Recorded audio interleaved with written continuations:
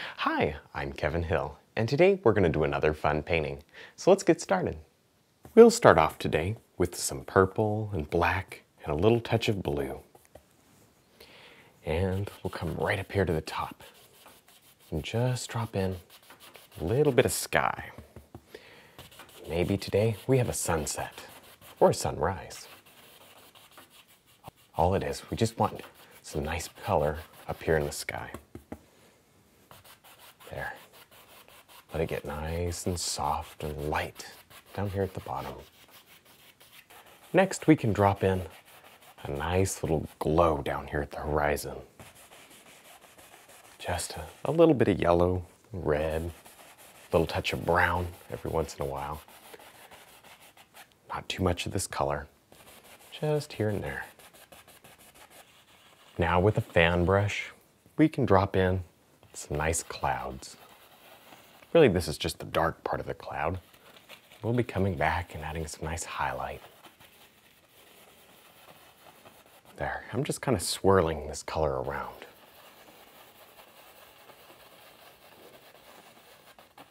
All right. Don't cover it up completely. Leave these nice light and dark areas in there.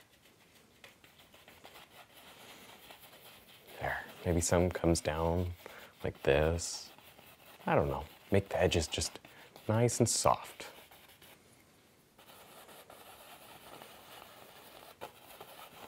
The next thing we want to do is give this sky a nice little blend.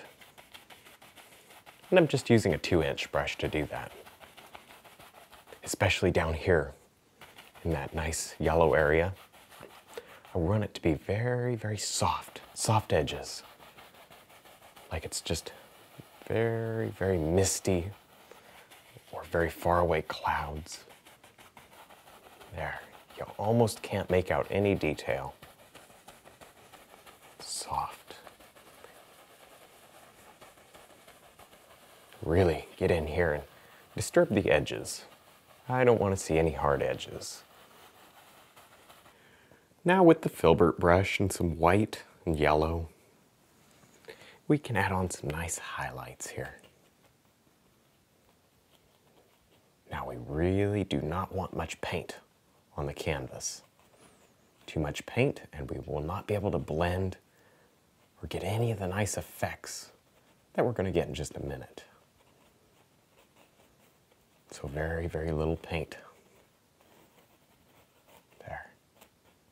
You can move the paint around on the canvas. You know, you put a little too much down, lift it off, move it somewhere else. You're not locked in. You can do anything. Occasionally, pick up a little more white. Do some nice pure white things right out on the edge. With the top corner of a 2-inch brush, we can begin making this cloud nice and soft. Now I'm just doing little, gentle, tiny circles. This creates a lot of nice soft areas in here. We don't want the cloud this hard. There. I suggest doing a minute or two of blending, and then step back and take a good look at your painting. Decide if it needs more blending. That way you get it perfect, exactly what you want. Now that we're done with our sky, we can drop in a very distant mountain. Now I think today, this mountain is going to be so far away that we see almost no detail at all. And that's great because it creates a lot of nice depth back here. A little more white. There.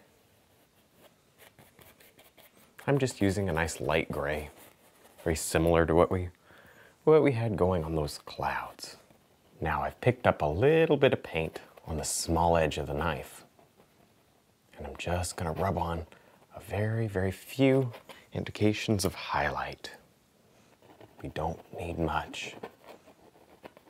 Not only is this mountain far away, not much texture, but I think we're going to even soften it a little bit more. There. don't really have to worry about breaking texture today. Maybe there's a little more sunlight on this one. Because these mountains they're really just too far away for much texture.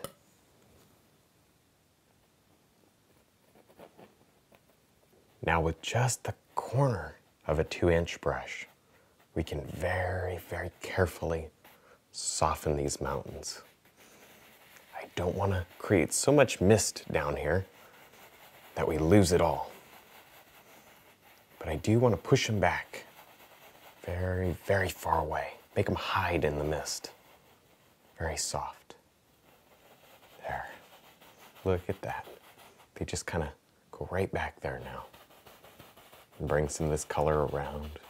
I think we'll have some trees there, so we're not too worried about this area. Just a little bit of mist. Now with the fan brush, we can drop in some nice, far, far away trees. Just touch down, lift up, and you see you get little tiny treetop shapes. And that's great. And of course, you're not limited to that. You can kind of roll the brush like this, just to you get a different effect. Look at that. Just kind of more of a rounded tree. Anything you want to do. Now we can begin thinking about some water here. Maybe we'll just pull straight down with a 1-inch brush. There, just a little bit of color.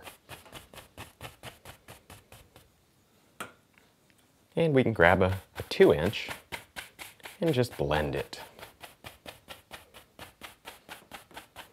All right, touch into a little bit of black. Get some nice reflections of the mountain and clouds and really anything. This could be a reflection of just about anything in the painting. There, pull it down. Yeah, look at that. Now back to the fan brush. We can rub in a lot of nice shadows. I have just a little bit of paint loaded up on the brush, and then I kind of pick up a little bit at the bottom of the trees. Now we can drop on some very nice highlights. Just rub with the fan brush. Be sure not to cover up all your dark. In fact, leave a lot of it showing through. There. Now, any place that's a little bit too hard, you can take the 2-inch brush and rub it just a little, and it'll soften it. Then it'll be just perfect.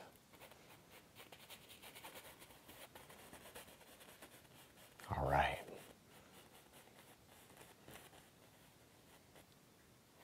Now with the filbert brush, we can drop in several nice little trees back here. In fact, maybe there's quite a few and they kind of work up toward the foreground. Now, of course, each of these trees is going to need some limbs and maybe just a few open and loose leaves. There. Okay, wait a minute. We need a big one. Starts right up here and it comes down. Covered that one. That's okay. And it comes down like this. Oh yeah. Let's give it a little bigger base there. Reload up the brush. And we'll drop in that nice one back here. A couple little guys like that. Now with just one corner of the brush, we can tap on a few nice open and airy leaves. Not too many, really just a few here and there. To give it a nice look, like there's just a couple of leaves hanging on there. Maybe this is kind of early on in winter. Or maybe these are just leaves that they've stayed around for a long time. It's very pretty. You get a nice effect. Just tap. Now with the knife, we can drop on some highlight to this tree. just touch and gently let this knife work around the tree. Very gentle. Just enough pressure to get that paint to come off. And let a lot of this nice dark come through. It gives the indication of shadow.